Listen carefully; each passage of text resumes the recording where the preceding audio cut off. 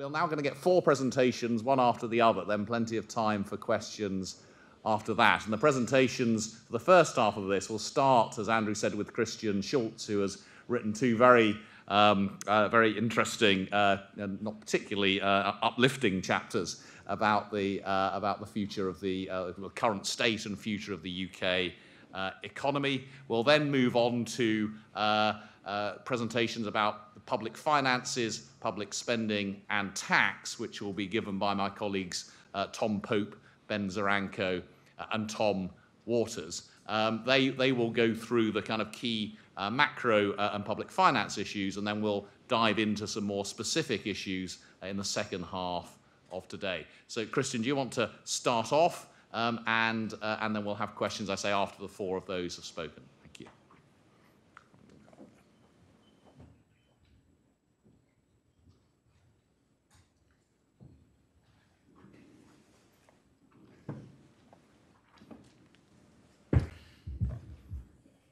Good morning.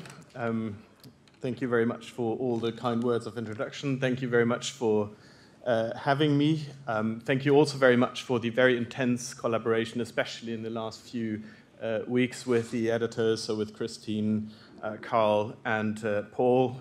All these very, very late night emails I received, in particular from Christine, and all the early morning responses she got from me, because obviously working in the markets, I start at 7, so very, very short nights in between. But that big piece of wood is an incredible piece of work, and I'm extremely proud to be part of it. I am Christian Schulz. I'm Citi's lead UK economist. So I've been holding this position since Michael Saunders departed. He was the long-term UK economist at Citi. He's now on the MPC, but we're keeping up, hopefully, his good work in a good team effort. So there's more people than just me behind this work, obviously. We've contributed 2 chapters. One, as Andrew mentioned, on the global economy, not so much just on the outlook for the global economy, but in particular its repercussions for the UK. Basically, what we're saying is that there's major challenges for globalization.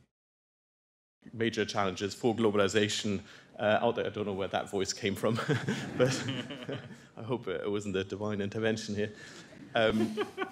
We could do with one of those, actually. We might need 1 or 2 of those. So a global outlook and its repercussions for the UK. And the second chapter, from which I actually draw most of my presentation today, is on the UK economic outlook, where besides an outlook, we delve a bit deeper into the forecasts around the referendum and how they've played out and what we can learn from them for forecasts at the moment, where again we've got major uncertainty about different scenarios ahead of us. But without further ado, into the slides. The first point I'd like to make on the UK is we've seen a great decoupling of the UK economy, both from its historic trends in recent years, but also from the international environment over the last 2 years as well, in particular since the EU referendum. So UK growth since 2016 has been rather modest, both in historical and international comparison. Up until 2016, as you can see in this chart of real GDP growth in year-on-year terms, the UK was a growth leader in the world. Since then, it has fallen behind major rivals or partners, trade partners, especially since the EU referendum. There are many reasons for these things. Some are almost purely mechanical, like the slowdown in private consumption, which we've had as a result of sterling dropping, inflation rising, and then real incomes weakening. But one aspect of this, I think, is particularly worth pointing out, because it does have a lot to do with Brexit uncertainty, and that's the weakness in business investment that we've seen. So this chart actually looks quite similar to the previous one, but it's only business investment in the UK, in Germany, and in the US, again in year-on-year terms. And you can see how there was a slowdown in investment prior to the referendum, which wasn't genuinely UK, it was right around the world, had a lot to do with oil prices, emerging markets, China in particular at that time. But then there was a big recovery in investment growth in the US and in Germany, for example, but that recovery in investment growth never materialized in the UK. The UK just kept flatlining. In our view, the UK factor in this is Brexit uncertainty. It really is worth highlighting that the US benefited from tax reform, tax cuts effectively, whereas Germany benefited from a rebound in global investment growth and global investment cycle, in particular a rebound in China. But the UK benefited from neither of these two factors and continued to flatline. In our view, a clear effect of Brexit uncertainty. As a result of these, this underperformance and this decoupling, both in general growth in terms of investment, the UK economy is this year probably around 2% smaller than forecasters like the Bank of England and us were expecting before the referendum, predicated on the assumption that people would vote to remain in the EU. But the path towards this, landing zone, which is pretty much precisely where we thought it would be after the referendum, is slightly different from what we had expected. So as you can see here, both we and the Bank of England expected a pretty rapid decline in the UK economy right after the referendum, and then a quick stabilization and recovery to growth rates which we had seen before the referendum. What really happened is, initially, pretty much nothing. The economy kept growing at exactly the path that everybody had forecast before the referendum, again predicated on a Remain vote. But then it started decoupling from that trend, and as you can see here, the dark blue line is about to join the light blue line with the dots, which is the Bank of England's forecast, at around the end of this year. So by now, the UK economy is pretty much where the Bank of England at least thought it would be at this stage after the referendum. Now, is the current growth rate going to go back now to pre-crisis, pre-referendum levels, or is it going to stay low, in which case the damage that apparently the referendum did to the economy is going to only grow as things progress? And there are some positive and some negative signs. A negative one, if you like, is the savings rate. So what we've got here in this chart is the UK household savings rate as a percentage of disposable income in comparison with, again, Germany and the US. And what you can see is that the UK has had a very idiosyncratic, very strong decline, almost collapse in the private sector savings rate. Now this, as I mentioned, happened already before the EU referendum to some degree. It may have something to do with pension, freedom pension legislation, but it continued right through the referendum and there was no recovery, or at least on the current crop of data, there has not been any recovery in UK household savings since then. To some degree, this is obviously positive, because what happened is households looked through the uncertainty after the referendum, as well as the surge in inflation that we had for a while, and continued spending, hoping that the economy would just continue to grow at the historically average pace, so that households were effectively just smoothing private consumption. The problem is, of course, if households are wrong and the economy is weakening further, and perhaps in case of a no-deal scenario, dramatically further, then there's less firepower, less resilience left in household spending than before. So going forward, households have, because of that, if you like, unsaving, less scope to support the economy in case there is another downturn. So that is slightly worrying. What is a bit more uplifting is that there are signs that productivity growth might be coming back. So this chart shows GDP growth split into more labor input, so more hours worked, and more output per hour worked. And as I think many will be aware, UK productivity growth has been very weak, but UK jobs growth and hours work growth has been very strong over recent years. So most of growth in the UK, and not just the UK, of course, has come from more work rather than more output per unit worked. But that seems to be changing just at the moment where Labor input growth is slowing, in fact turned negative in year-on-year terms in the second quarter of this year. Output per unit worked, so output per hour, seems to be picking up. In a way that's surprising because investment is so weak. So normally you would expect productivity growth to pick up when there's strong investment, so capital deepening as we call that. The amount of capital per hour worked is higher and then the output per hour worked is also higher.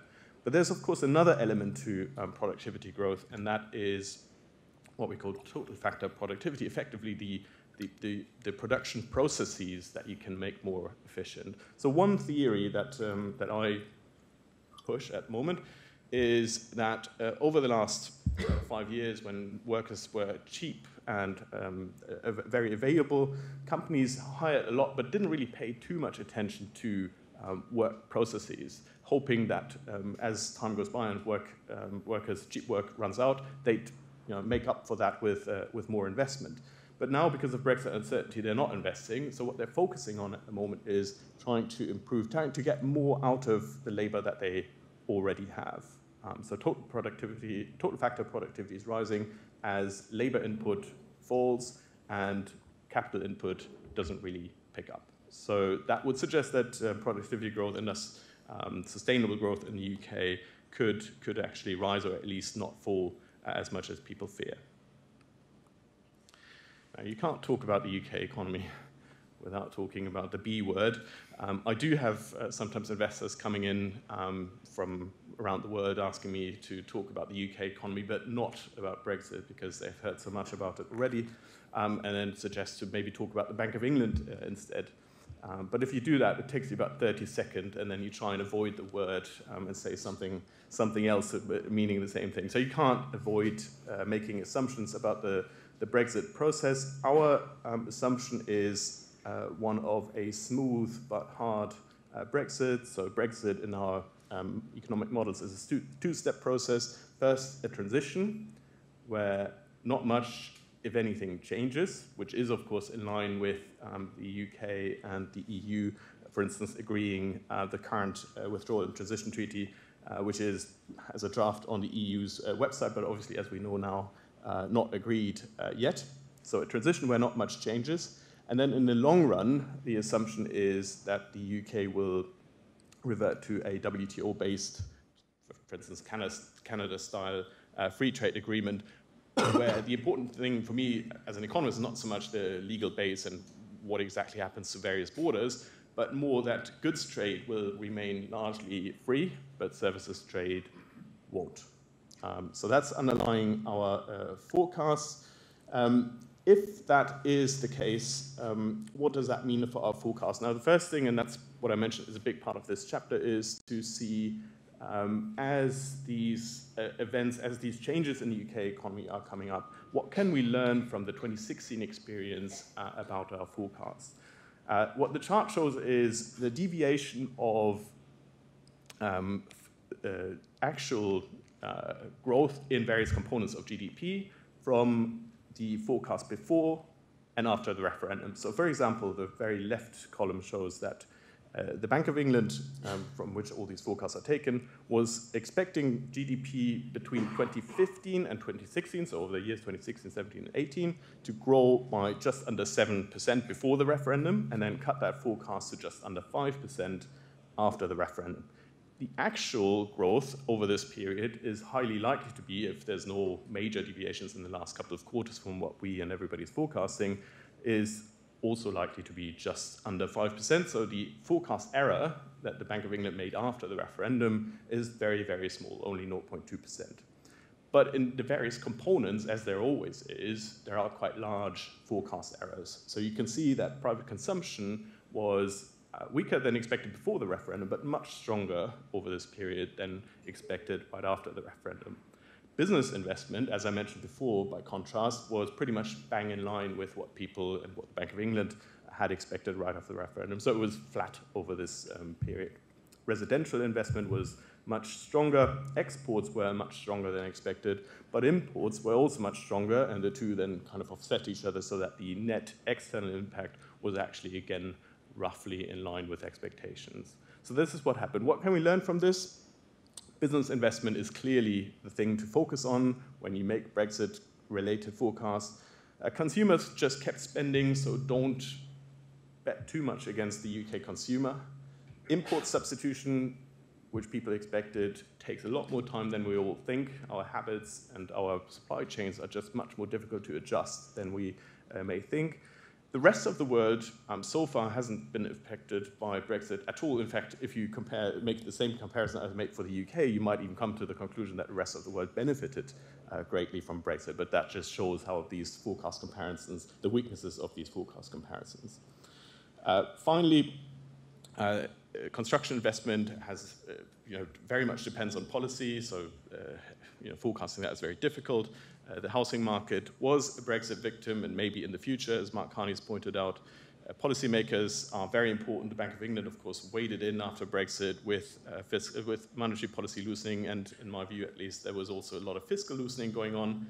Sterling's pass-through to inflation was faster than expected, and that's the final point on this. When you forecast in particular no deal, you have to keep in mind that while 2016 we were forecasting no changes but great uncertainty, no deal would mean great uncertainty but major changes, which may also affect your forecasts. Final point from me on the first chapter is on global trends.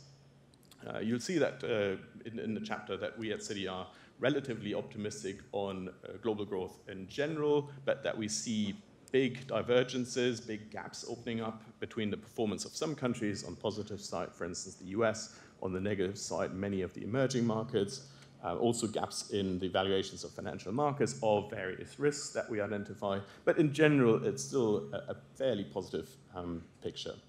But what we're highlighting is here that the UK has been extremely successful in globalization over the last 25 years. It's been successful in specializing on advanced economy service provision. It's benefited greatly from immigration in our view, and it's been traditionally a big recipient of international investment, but also a great investor in the rest of the world, so very much involved in global financial flows. And all of these factors, all of these success factors are at risk, and that's irrespective of Brexit, or at least challenged, irrespective of Brexit. So I think it is worth pointing out that in manufacturing, for instance, the UK has so far been more or less an also-ran. What you see here is trade intensities. The upper line here on the left, in the top left chart, would be the most successful economies in terms of trade intensity in goods trade, so manufacturing. The bottom line would be the least successful ones. The UK is somewhere in the middle and has been all the time. There's no particular trend to be seen. Of course, the UK is very successful in some manufacturing industries, small pockets of it, highly specialized, highly tech. But in general, the UK is more or less an also-ran in manufacturing so far.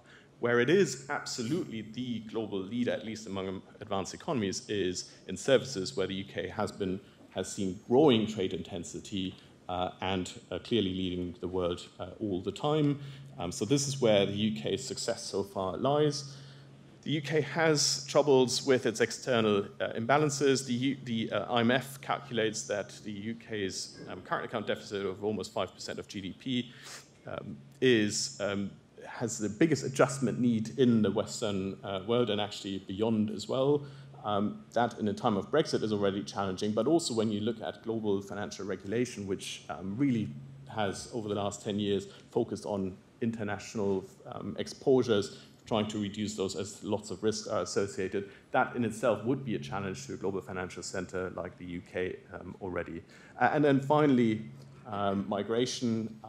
We point out that migration is a big political topic. There's been a big backlash right around the world, including in the UK, to free migration. But more importantly, perhaps in the short term, migration, especially in Europe, irrespective of Brexit, irrespective of all these backlashes, seems to be falling anyway, not just in the UK, but also in Germany, because of convergence, because of the recovery that we're seeing in many of the countries where lots of the immigrants recently have come from. So learning to use one's domestic resources and not relying too much on immigration, irrespective of the Brexit consequences, is going to be a big challenge. Finally, the numbers. We expect UK GDP this year to grow by 1.3%. We expect slightly higher growth next year. That's because beginning of the year next year, as we head for the Brexit deadlines, is probably still going to be weak. But then we do expect a kind of a relief rally in the rest of the year. And if our assumption is right that we get a transition where not much will change, that relief rally may well last for a few years, as you see in our charts. In terms of comparing to other forecasters, for this year and next year, we're roughly in line with consensus, perhaps slightly lower. After that, we're clearly above, which concludes this presentation with a slightly optimistic message, at least if you believe me. And with this, I, of course, then hand over to the next presenters.